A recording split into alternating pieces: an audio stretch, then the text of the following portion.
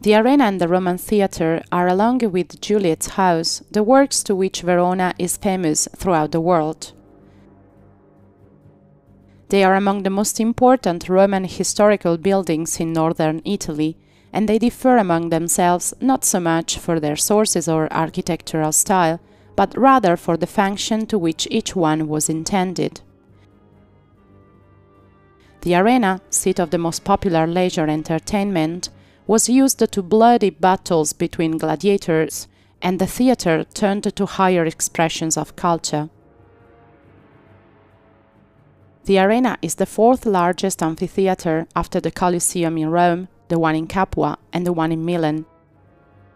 It can hold around 30,000 people, more than the entire population of the city of Verona from the 1st century, the period of the supposed construction of the monument. The absence of written sources about its inauguration made it difficult to date its origins.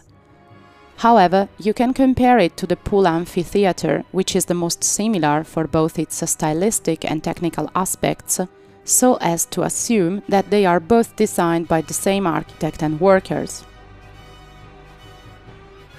The arena is located next to the city walls, in what would become since the 12th century Piazza Bra.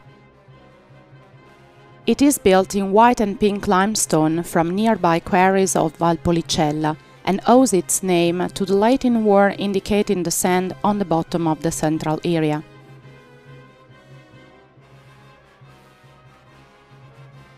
Thanks to systematic restoration works since the 17th century to this day, it constitutes the ancient amphitheatre with the best degree of conservation. It has an elliptic shape and consists of a series of concentric galleries holding the terraces with 44 series of seats, using 2 rows of 72 stone radial arcs. The monumental outdoor facade was severely damaged during the devastating earthquake of 1117. To this day, the only part left of it is the so-called wing of the arena, consisting of 4 isolated arcs bounded by semicolons in Tuscan style. Originally, the arena was used for fighting shows between gladiators and fights between men and wild animals, and the terraces were separated from the audience by using protective nets to safeguard spectators.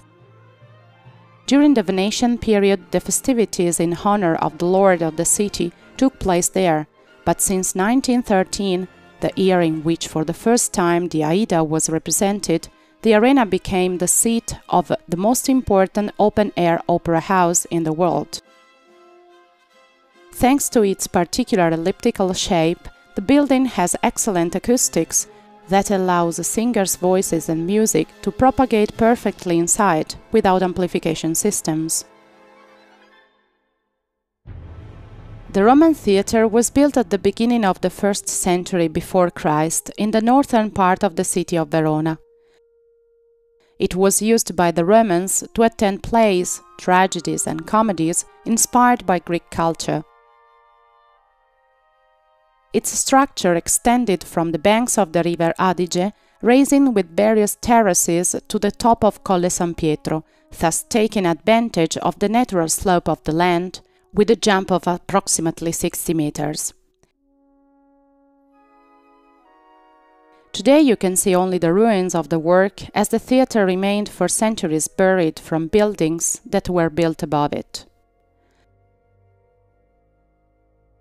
In the early 1800s, the rich Veronese merchant Andrea Monga, a passionate archaeologist, bought the whole hilly area and made extensive demolition and excavation work.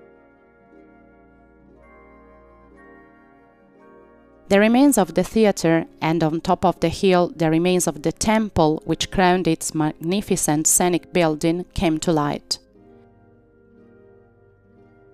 This day there are still remains of the cavea, the orchestra, 2 orders of galleries and 3 terraces, connecting it to the top of the hill. On the east wing of the cavea, moreover, you can see the small church of San Siro and Libera, dating from the 10th century, whose front door is placed at the end of the two branch stairs built in the early 18th century. The cavea, which is the part housing the audience in Roman times, was able to contain about 3,000 people, but now has a maximum capacity of 1,860. It consists of white steps vertically divided by lines of red bricks, has a maximum width of 105 meters, and rests on the front and laterally on radial walls. It was originally overlapped by arcs, of which today only few bows remain. The scene building was as tall as the cavea, but is almost entirely lost today, except for its side parts.